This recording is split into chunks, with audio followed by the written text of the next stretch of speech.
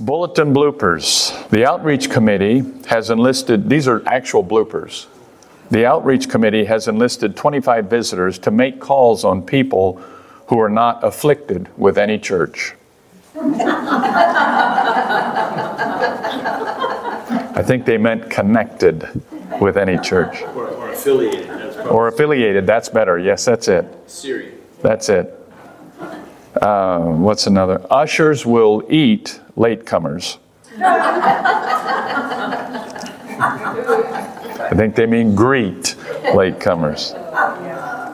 I don't know if I should read this one. The pastor would appreciate it if the ladies of the congregation would lend him their electric girdles for the pancake breakfast next Sunday morning. Had to write letters in the wrong places. It's a word, right? Spell check didn't change it. All right. Enough fun. Let's get down to church now, right? That's the way a lot of people think, but we do live in serious times. We're studying a very interesting, we're in lesson 4. Never anticipated it going 4 lessons.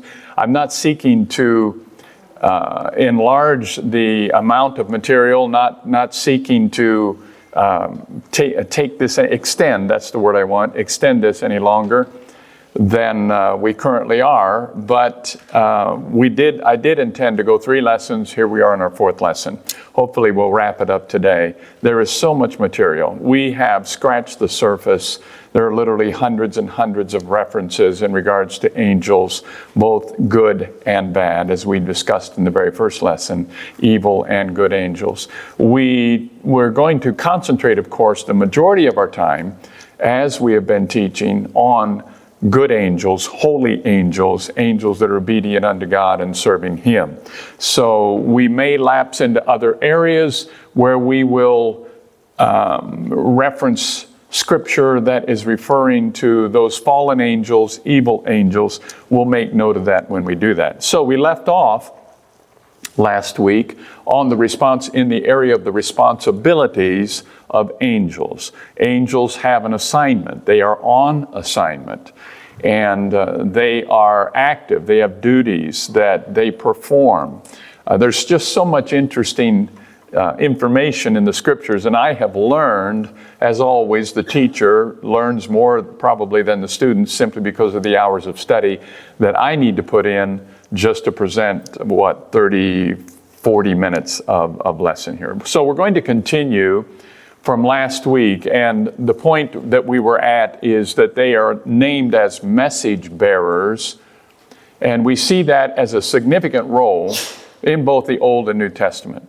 That one of the primary ways in which humanity or humans encounter angels in the Scripture is in the course of a message announcement, something coming from God directly to the individual. Now let me hit the pause button here for just a moment and tell you that there are a variety of methods and modes of communication that God can use to get a message to us. The first and primary mode of message to us that God can use by His Holy Spirit is what? The Bible. Exactly. The Word of God. God, how many of you recognize times when you'll be reading a Scripture and the Holy Spirit will quicken something to you, and maybe you have read that Scripture many, many times, but all of a sudden it takes on a meaning and a weight that it has not before. That's God using the Bible to communicate. The second way that God communicates with us is directly through His Holy Spirit, speaking to us, guiding and directing us. That will, of course, always be in line with the Scripture. And sometimes the Holy Spirit, when we're not reading, will quicken Scripture to us. It's an amazing way. God can use a variety of methods to speak to us. There have been times when I have been going through certain challenges in my spiritual walk, perhaps been in a time of difficulty or battle. And we, in the middle of the night, all of a sudden I will wake up and Maybe I have to get up in the middle of the night and I'll realize that there's a song going through my mind. I didn't have that, I hadn't played that song, I wasn't humming that song in my head when I went to sleep. But the Holy Spirit has quickened a song in my head, and that is a message from God. That's your spirit connecting with the Holy Spirit. But the third way, and a way that we see often in the Scriptures, noted in the Scriptures for you and I, and of course evidencing the fact that angels are message bearers. We see that in the Scriptures that I've put up on the board here, that out of many, we chose just a few. But what might surprise you is the Bible tells us that it was angels who gave the law, who were givers, transmitters, communicators of the law in the Old Testament. Acts 7:39 says the law as delivered by angels. Hebrews 2:2, the words spoken through angels. Galatians 3:19, the law was given through angels. You say, wait a minute, I thought God gave the Decalogue, the Ten Commandments, to Moses on Mount Sinai. He did, but remember there were other portions of the law that were delivered, and God used angels to deliver those portions of the law. They're also interpreters. So angels will give messages, or they will give the Word of God. We find those emphasis in the Scripture, those times in the Scripture. But they also can be commentators and interpreters. In Daniel, the 8th chapter, the angel said to Daniel, I will make known to you what shall be. They could be seen as teachers even, instructors at times. It says, Daniel 9:23, consider the word, he's speaking to Daniel, consider the word and understand the vision. So the angel is taking time to interpret, to teach, to instruct Daniel. And so the message not only is given, but the angel makes sure, evidently by the instruction of God, under the command of God, to make sure that Daniel or any individual understands.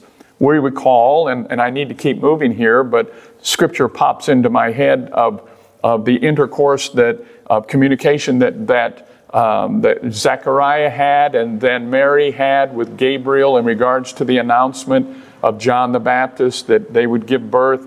And Zechariah had a question and Mary had a question. And the response was different. The result was different. Zechariah was struck dumb, and Mary, it was explained to her. The angel made sure she understood, delivered the message, but when there was a question, the angel said, here's what that means. This will happen. Very interesting that the angel expanded the message and said, this is how this is all going to work. So they also give announcements, and I've already covered that. They give announcements. Angels can appear in dreams.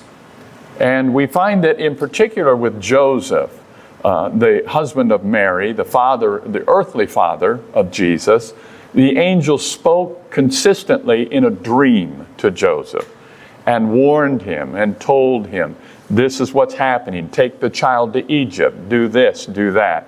And it says Joseph, when he woke up, he did immediately what the angel told him to do. So there was something about the dream that was very, very real.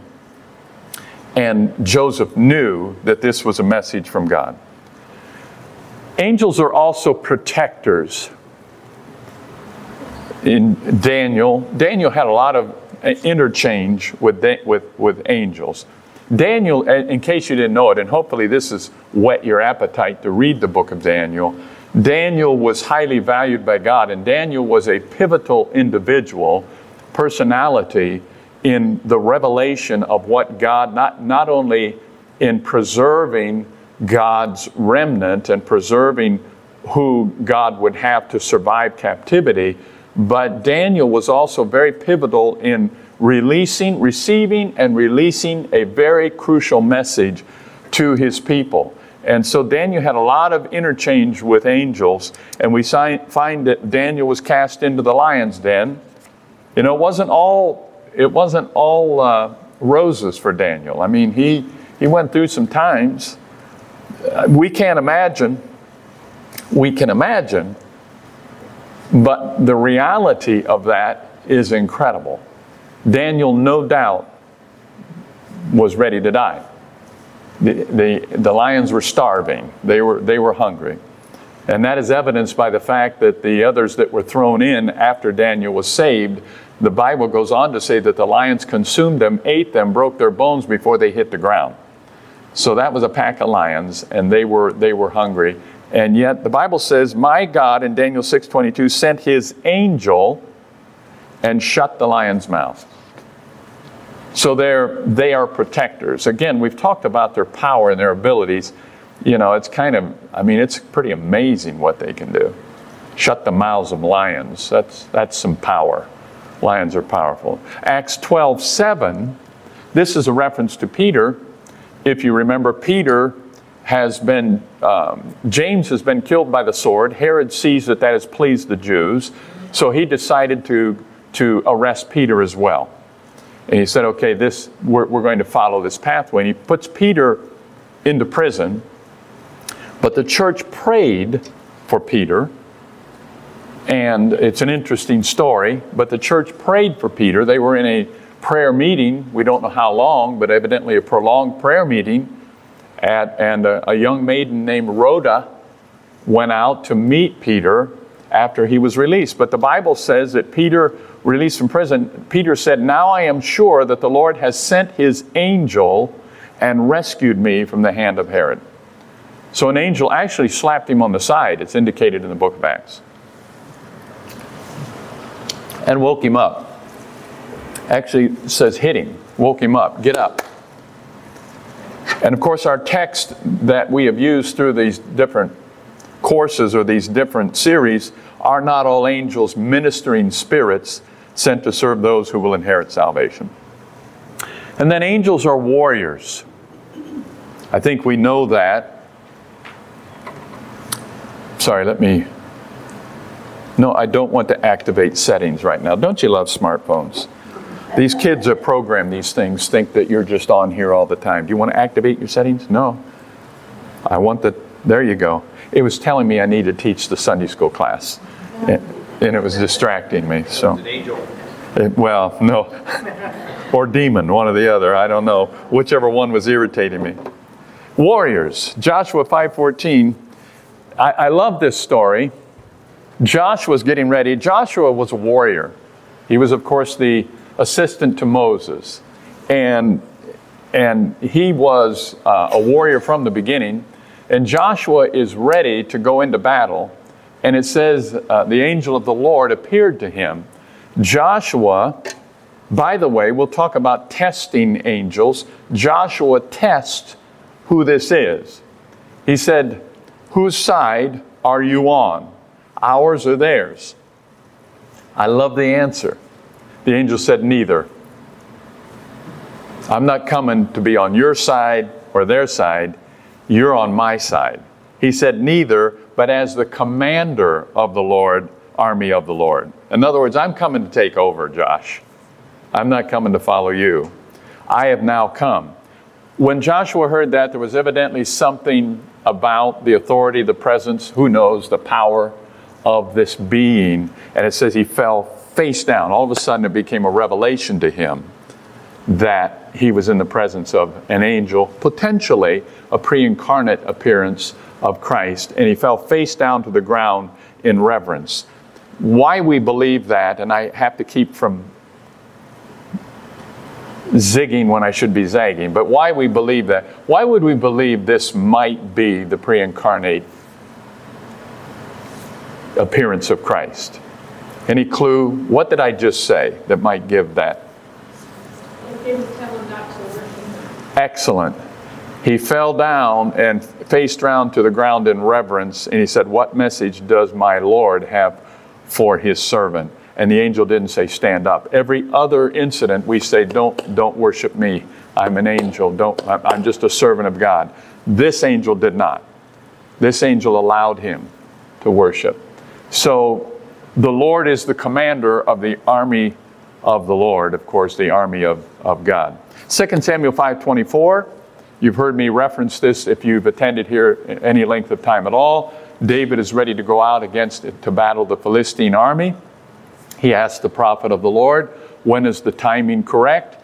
And the prophet said, don't go out right away, but wait until you hear, the King James Version says, sound of the mulberry trees rushing in the wind in the mulberry trees. Actually, the Arabic version of that, wait until you hear the sound of marching over your head. When you hear the sound of an army, wouldn't that have been spine-tingling? You hear a sound of an army marching over your head, it says the Lord, that will mean the Lord has gone out in front of you to strike the Philistine army. And so the angels are warriors. They battle. And we find another reference in 2 Kings. But 2 Kings is where the angel of the Lord struck 185,000 Assyrians. So, we're going to get into the summary, but the summary is going to be prolonged here, I believe. We need to summarize this and wrap this all up. Truly, angels are impressive beings, to say the least, and it causes us to be amazed. And we've not covered half of what the Bible tells us. And so we should rejoice in their invisible presence and ministry. That's right. We're thankful that God has created these beings and that they are ministering spirits to those of us who are on our journey through this life, facing all that we face, battling the enemy, facing temptation, and just living life in general.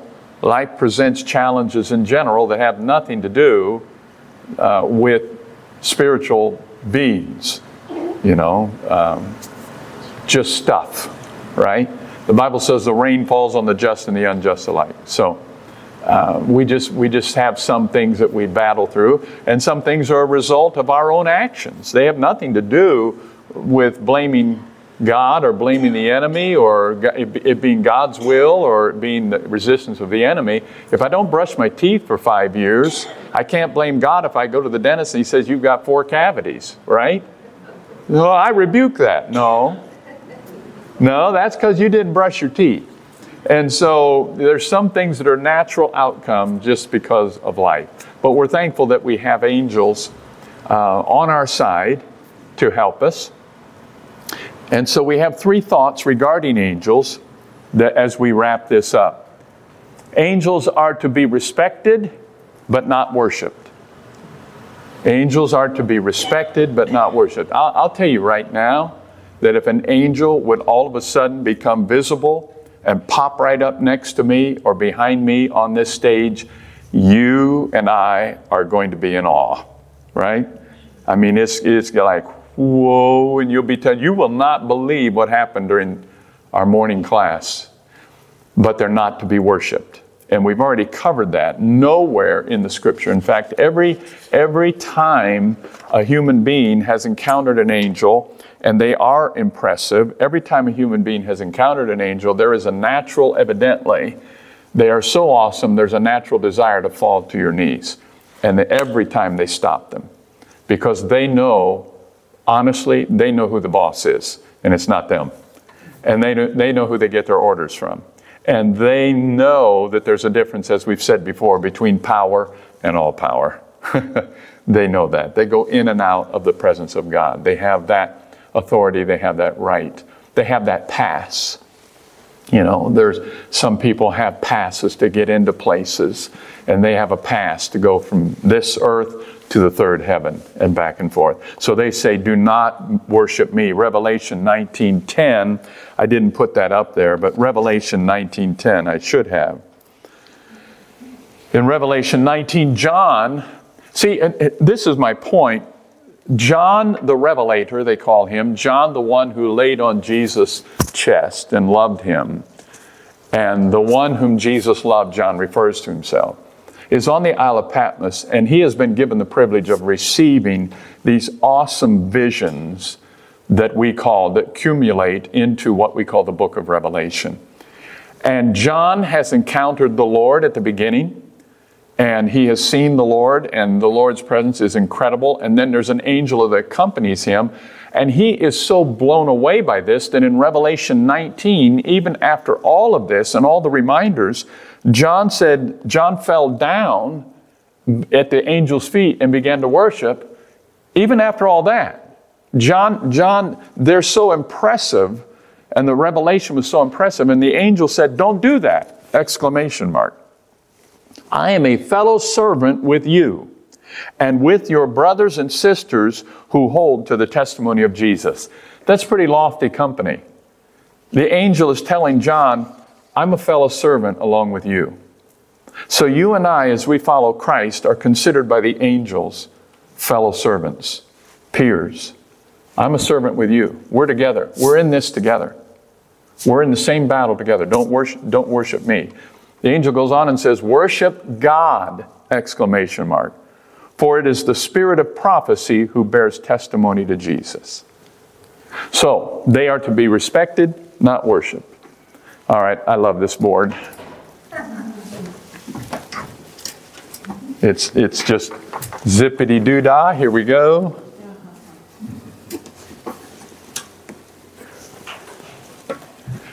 And they are to be seen as present, but not pursued.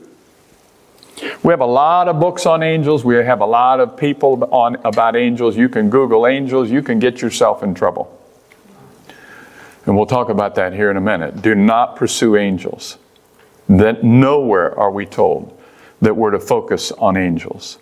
We're to focus on the Lord. We're to focus on God. We're to focus on the Holy Spirit, not on angels. People talk about my angel, and my angel told me to do this, and my angel told me to do that. Careful. Careful. We'll talk about that in a moment. We're not encouraged to address angels directly. We're certainly never in the Scripture told to pray to them. You never pray to an angel. Prayer is to God. Our prayer should always be directed to Him. So, they are to be seen as present but not pursued. And then last, they are to be tested if encountered. They're to be tested if encountered. I'm going to jump ahead of some things here. We may come back to some other things, but tested if they are encountered.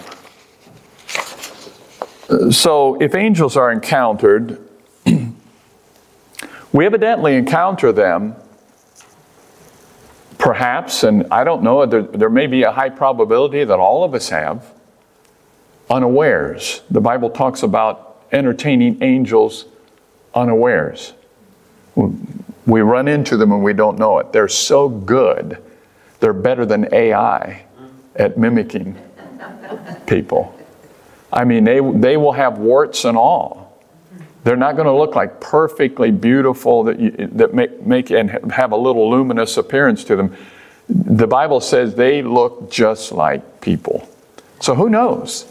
Now I can see the wheels turning. But who knows? So the Bible says we can encounter them. Maybe we do all encounter them. But if there is a personal encounter with a being that is not of this earth, the Bible tells us that we are to test them. 1 John 4:1 says, dear friends, do not believe every spirit. Now, John is here talking about people that are teaching false doctrine. But spirit is a word that is connected with angelic beings. But test the spirits to see whether they are from God. Test them. Now we go back to Joshua again.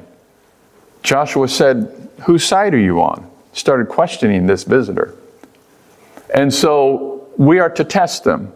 Why is that? Well, the Bible tells us very clearly in 2 Corinthians 11:14, Satan can masquerade as an angel of light. So he doesn't always come. You know, they picture Satan as, you know, I don't know where they got the red with the horns and the tail and all of that. No, that's not how he does his work. And he can appear as an angel of light. So, has Satan appeared to individuals? Yes, down through he can appear, but do not go through life worrying. Satan is not omnipresent. He is not like God. He cannot be everywhere at once. Did you ever think about that? He can only be in one location. Now, he can move quick, I'm sure, but he can only be in one place. God's everywhere at once.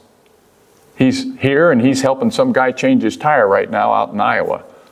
You know, I mean, God is everywhere. Satan has to come and go. In fact, the Bible talks about him coming and going when he accused Job.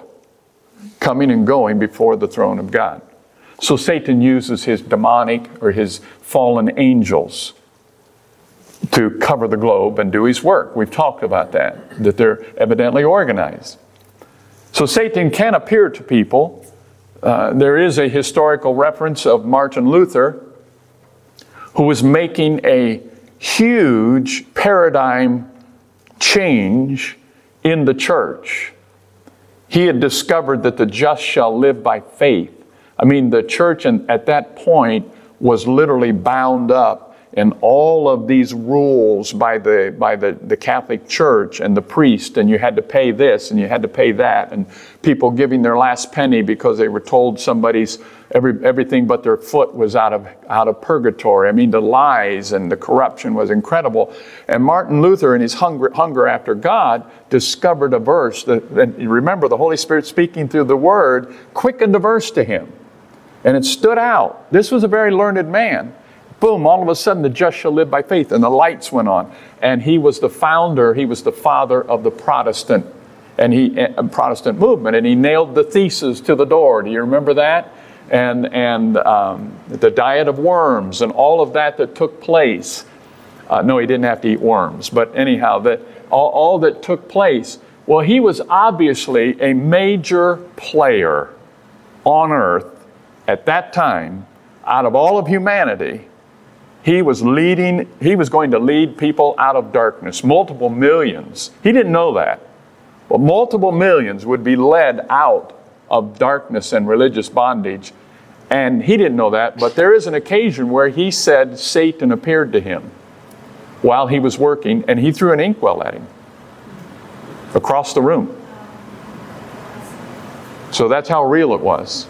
Now, the Bible nowhere tells us that if Satan appears before you, throw an inkwell at him or throw something at him.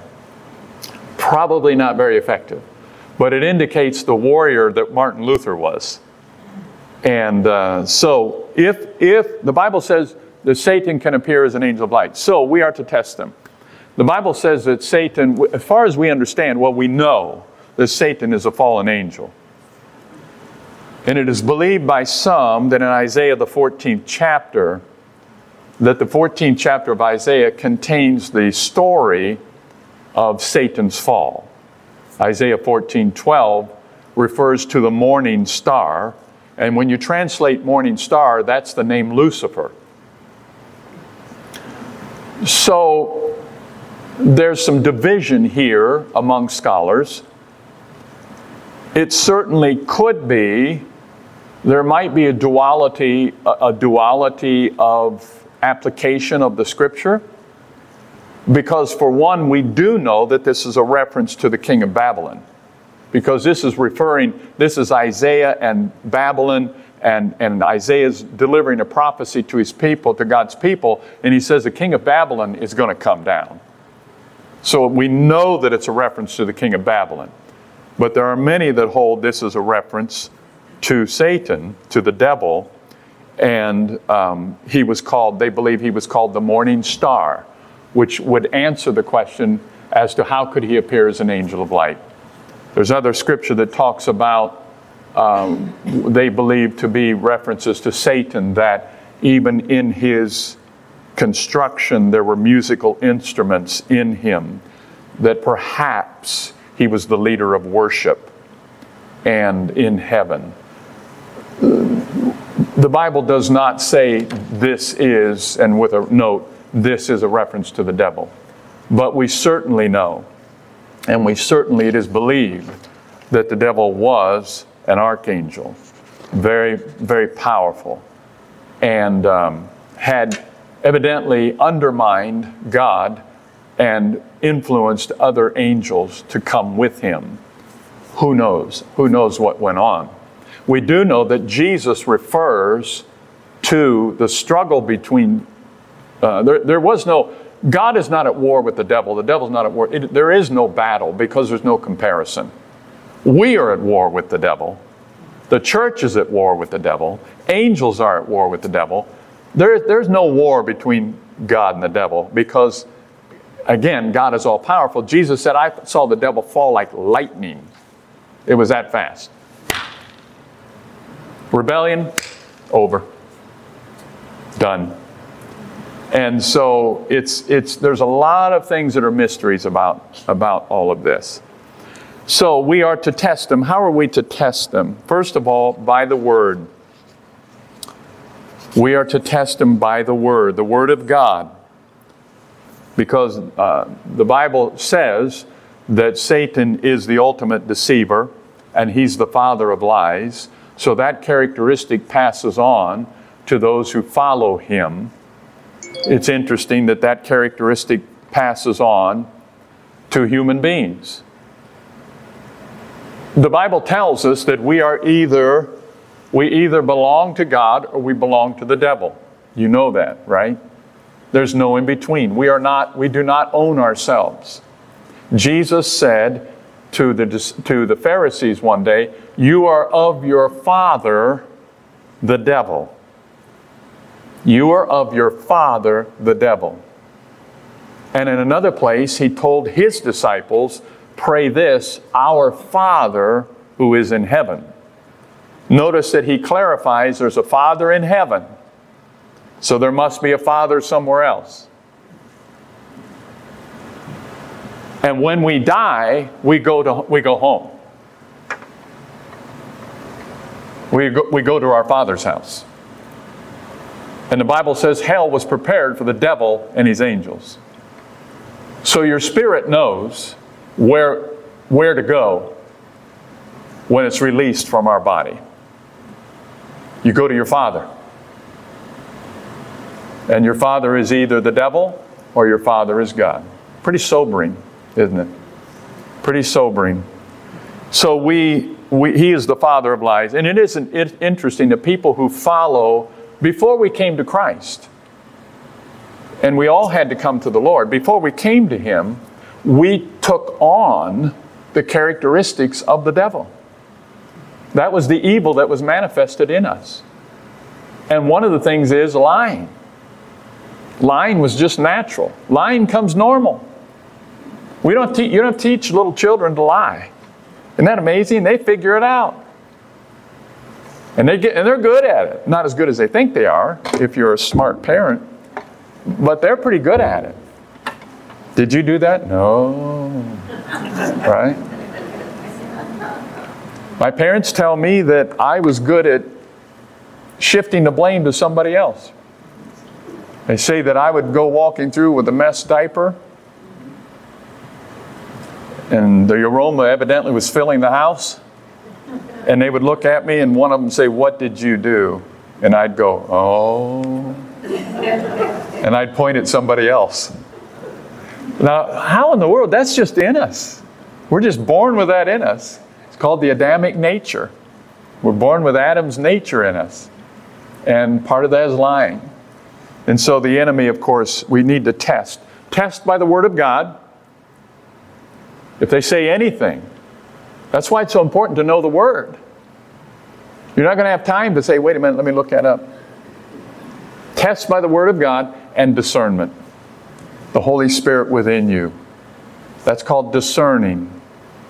Something is either right here or not right here. All right. Let's talk for a moment about talking directly to angels, and I have 2 minutes.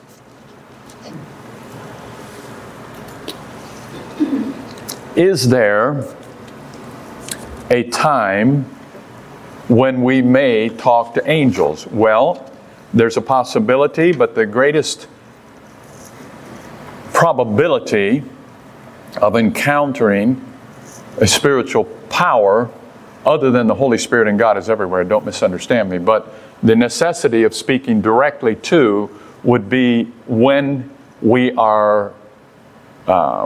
encounter a demon or a demonic force. Then if there is a confrontation, God has given authority to us as believers to directly confront, not converse, confront and command demonic powers. And so the Bible never tells us to converse with them, to go back and forth and question and this, that. Confront, command. In the Bible, we never see, only time we see Jesus conversing is when he asked how many are in the, and they said 5,000. If you can imagine, 5,000 in one man. Gave supernatural power, broke chains. And Jesus has such authority that there wasn't any battle. Do you notice that? The Bible uses the word permission. He gave them permission to leave. That's, boom, one word, you have permission to go. And they said, okay, we're going, we know who you are. That's awesome. We serve an awesome Lord. So it is through Him that we, if we must, we confront demonic powers. Through Him. Not in our own authority. It is authority in Christ. In Jesus' name. In the name of Jesus. But you have been given authority. You don't go looking for them. We find sometimes that there's some overzealous Christians who think they're demon busters and they're just running everywhere, binding and loosing and binding and loosing. We don't see that. We see the apostles and the disciples, when confronted or necessary, dealing with it. Paul, on another occasion in the book of Acts, there was a girl that they were using to tell the future. She was a soothsayer, or she was a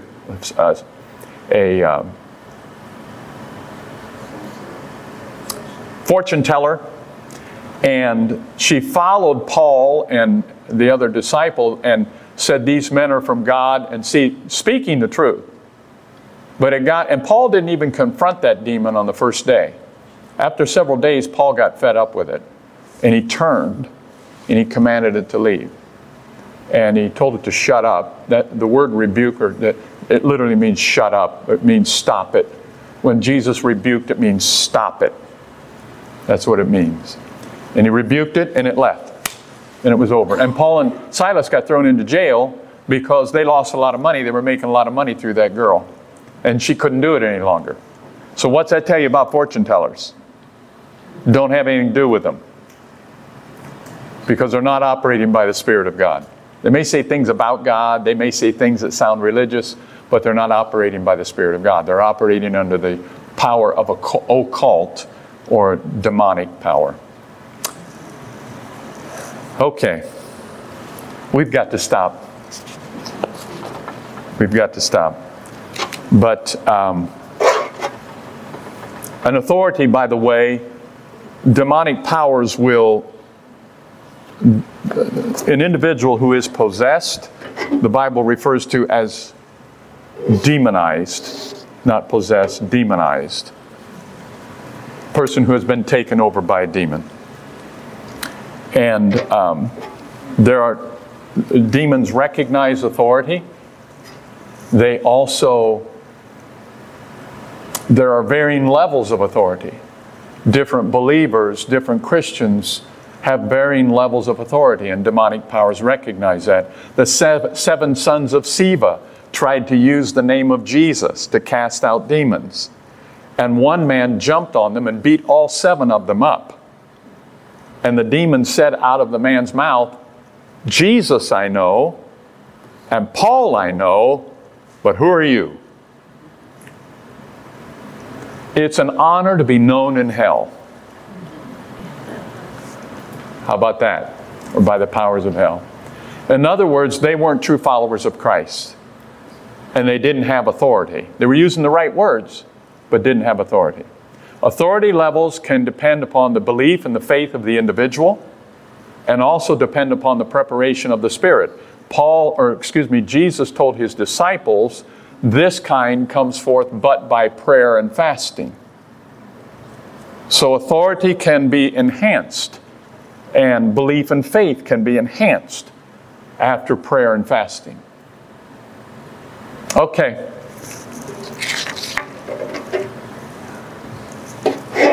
Interesting subject. One that is particularly appropriate for today, because we are living in a day when that is becoming more and more evident and probable. Angels of God. We've got to quit today. We could go for probably another one more series, but we'll stop for today.